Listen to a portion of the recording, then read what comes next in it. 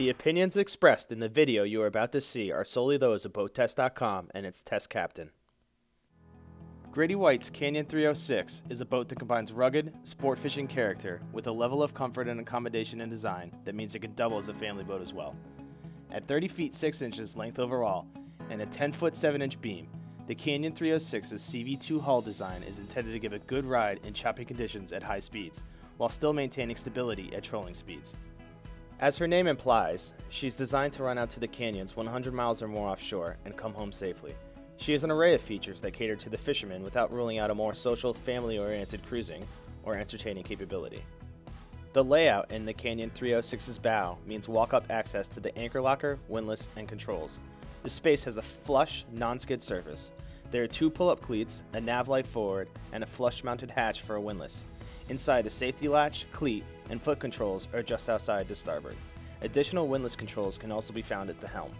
Just behind, the bow has seating to port and starboard, with bolsters around the top of the gunnels, grab rails, cup holders forward on each side, and optional adjustable backrests on the seating that family will enjoy.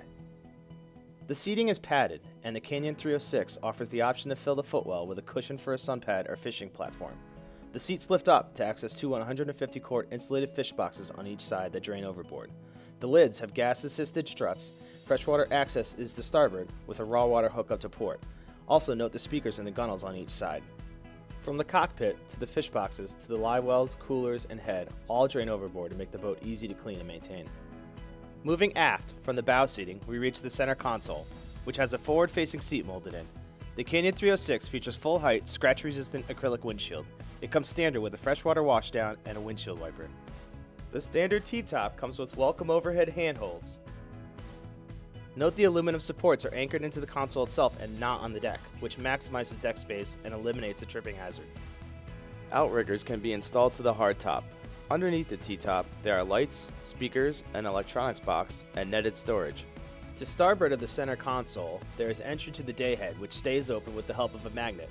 There's a seagrass-lined step leading down to a teak-lined deck. Inside, there's 71 inches of headroom, a mirror, sink with faucet that doubles as a shower head, countertop, latch storage below, netted storage above, and a port light. A marine head with electric flush with 10 gallons of holding tank pump out as standard. Grady-White has added recessed lighting aside as well. Moving to the helm, there are standard hydraulic trim tabs with indicators. Our test boat also had an optional Garmin autopilot, electronics for fish finding and navigating, and an engine readout display. I like all the rocker switches for accessories, pumps, and equipment at the top of the dash where they're easy to see and reach with the compass in the center. One major option of the Canyon 306 comes via the convenience package, with battery charger and dockside power with galvanic isolator. Another option is the Helmmaster package. It comes with ignition control, joystick docking, and the information center readout. This package essentially digitizes much of the control function of the boat and makes it easier to dock. Our test boat had all of this gear. The steering wheel is stainless steel with a spinner knob. The helm seating comes with captain's and companion seats that both feature flip-up bolsters, armrests, and the ability to adjust forward or aft. A hatch in between the seats lifts up to reveal storage space, and down below are footrests that can lift up when not in use. Speakers are below. Just behind the helm seating is a 47-gallon insulated raw water live well with a light, a full column distribution, and an overboard drain. This is accessed via a small latch on the countertop. To port on the same countertop is a latch for the freshwater sink, which has a pull-out faucet for any and all messy saltwater fishing scenarios that will arise. Just below these is lockable storage. One is stocked with tackle trays, while the other is more all-purpose. This rigging station also has 2 rod holders to port and starboard of the center hatches.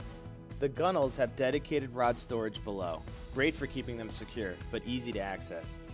Grady-White also adds tow rails and bolsters for added comfort and security. Further, there is a horizontal rod storage locker with a lockable latch in the gunnels. To both port and starboard, there are 3 stainless steel rod holders in each of the cap rails. In the port quarter, we find 2 handy battery switches and a raw water washdown hose, and even a step that flips out from the bulwarks that can also act as a seat. Along the transom is a large standard fold-out bench seat. Behind the seating port side are pop-up cleats and a cutting board surface right alongside the 304-quart fish box. That includes turn and lock latches with gas-assisted struts. To starboard is a cup holder and freshwater washdown. Further to starboard alongside the transom there is a 30 amp shore power connection with a freshwater fill and 2 engine flush mounts on the opposite bulkhead. Note the 4 cockpit drains that flow overboard.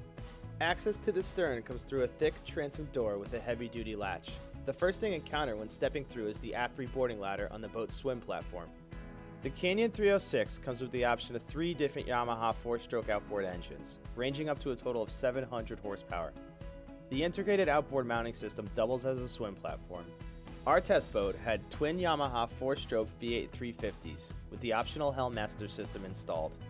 The vessel has a dry weight of 6,950 pounds without the engines. With 2 people aboard and 145 gallons of fuel, our test boat weighed in at 9,780 pounds. In our test, the Canyon 306 handled well in all maneuvers and exhibited no bad habits or surprises, but test conditions were not challenging that day. Swinging to a Yamaha's 15.5-inch diameter by 19-inch pitch SDS series props in near glass-like conditions, we recorded a top speed of 58.1 miles per hour at 6,000 RPM. Best cruise came in at 3,000 RPM, where she went 26.2 miles per hour and burned 16.1 gallons per hour, for a total range of 424 miles with a 10% reserve. We recorded a time to plane of 2.7 seconds, 4.6 seconds to 20 knots, 6.5 seconds to 30 knots, 10.1 seconds to 40 knots, and 15.1 seconds to 50 knots. One thing that was clear was how much the Hellmaster system added to the ease of maneuverability and navigation. Backing into the dock is worlds easier with the use of the joystick. The Hellmaster even moves the boat directly sideways off the dock with ease. In my opinion, the Grady-White 306 Canyon is one of a small handful of the very best built and executed boats in class. She costs more, but all boats do in that category, as they must. Virtually everything on the boat is done right, and with industry best practices used. Well, that's our test and inspection of Grady-White's Canyon 306. For BoatTEST.com, I'm Captain Reed.